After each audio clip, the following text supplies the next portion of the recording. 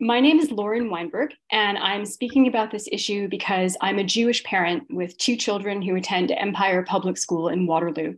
I'm asking the board to reject the IHRA definition of anti-Semitism because it will not protect Jewish students and staff. In fact, it will harm them and many other members of our community.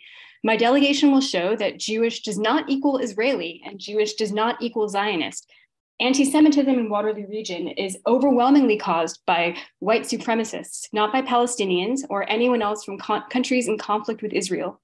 The IHRA definition suppresses legitimate criticism of Israel.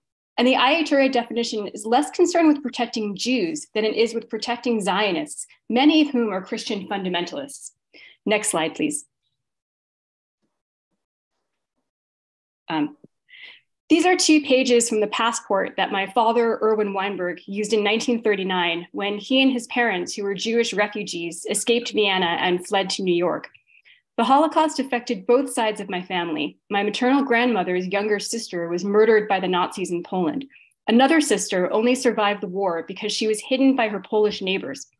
The lesson I took from this is that I have a moral obligation to stand up for people who are being oppressed, and that's why I'm giving this presentation. I have not mentioned Israel because I am not Israeli. Although Jews come from all over the world, my ancestors happen to be from Eastern Europe. They've never lived in Israel, Palestine, and neither have I. Next slide, please. In fact, around the world, more than half of all Jews are not Israeli. Some Jews outside Israel, Palestine feel an affinity for that country for religious reasons, but many others do not. In Canada and the United States, this is particularly true of younger Jews who've grown up with the internet and in more diverse communities than their parents and grandparents, and therefore have access to more information about Israel-Palestine. I think it's significant that a Jewish Electorate Institute poll found that 38% of American Jews are, quote, not emotionally attached to Israel. It's also important to remember that not all Israelis are Jews, and this is another fact erased by the IHRA definition. More than 1/5 of the population are Palestinian citizens of Israel, who are not the same people as the Palestinians living in the West Bank and Gaza. Next slide, please. My children and I are not morally superior to Israeli Jews. It's just chance that brought my grandparents to North America instead of Israel, and I have also always lived on stolen land. But my kids are free to discuss how Canada has been a racist endeavor, and they understand that we will never have reconciliation or justice unless we have those discussions. Shielding Israel from similar criticism is unfair, especially to the many Waterloo region students and staff who have ties to Palestine, Syria, Lebanon, and other countries that have been in conflict with Israel. One reason why I claim the IHRA definition does a better job of protecting Zionists than Jews is that out of its 11 supposed examples of anti-Semitism, 7 involve Israel, and these are 3 of them.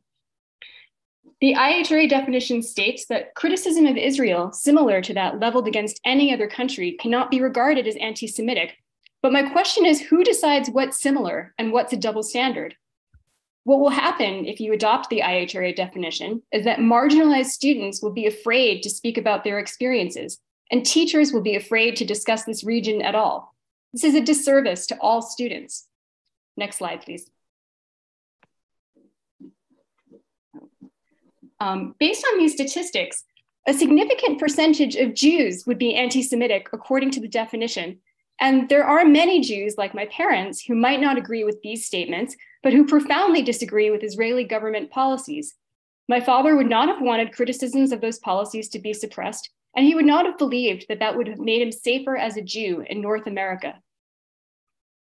Next slide, please. There is no monolithic Jewish community. I mentioned that Jews come from all over the world, not just Europe. Not every Jew's family history involved the Holocaust. We have a range of political beliefs, and Orthodox, conservative, and Reform Jews have very different beliefs about the Bible, the role of women, Jewish law, and other issues. So it's impossible for any Jewish organization to speak for all of us, including pro-Israel organizations like B'nai B'rith and the Center for Israel and Jewish Affairs. This is a list of some of the many Jewish organizations that reject the IHRA definition, and the IJV report has compiled specific examples of censorship caused by the IHRA definition. Even the lead author of the definition, Kenneth Stern, has said it should not be used as a hate speech code. He said it's an attack on academic freedom and free speech that will harm not only pro-Palestinian advocates, but also Jewish students and faculty and the academy itself. Next slide, please. Waterloo region is the most anti-Semitic place I've ever lived. I moved here in 2014, and it's discouraging to see the glorification of Mackenzie King, who would have sent my father back to Europe to die if he'd sought asylum here. It was upsetting to read about how local politicians tried to protect Helmut Oberlander, and after a lifetime of seeing zero anti-Semitic graffiti, I've seen 3 examples of it in the past 8 years. But the people protecting former Nazis, vandalizing synagogues, and leaving swastikas and neo-Nazi flyers around the region are not my Palestinian neighbors. The people who frighten me as a Jewish parent are white supremacists and the members of the Christian far right who keep trying to impose their religious views on our secular school system. Next slide, please. My older child started senior kindergarten in 2018, just as the Ford administration abandoned the updated health and physical education curriculum. Ford's ally, Charles McVety, a far-right preacher and the head of Canada Christian College, seen here on the left, had urged his followers to vote for Doug Ford precisely to overturn this curriculum. I resent this interference in my children's education, which does not reflect my religion or the wishes of most Ontario parents. And I'm furious about the targeting of queer and trans students and staff by members of the Christian far right over the past year. Charles McVety is the head of Christians United for Israel in Canada, but he does not have my Jewish children's best interests at heart. Christian Zionists believe that Israel-Palestine must be under Jewish control to bring about the second coming of Jesus.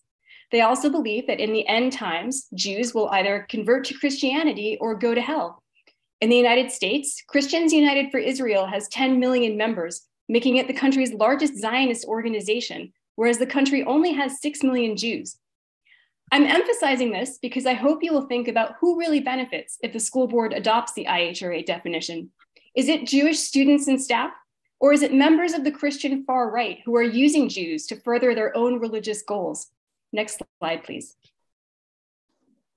So how should the WRDSB combat anti-Semitism? Just continue to foster an anti-racist environment. I don't think that you need a special definition of anti-Semitism, and it seems inappropriate to elevate one when other marginalized students and staff are at much greater risk of violence. Recognize that anti-Semitism here is linked to Islamophobia, transphobia, and other forms of bigotry. There is no conflict between the rights of Jews and Palestinians in our community because we are in danger from the same people. Thank you.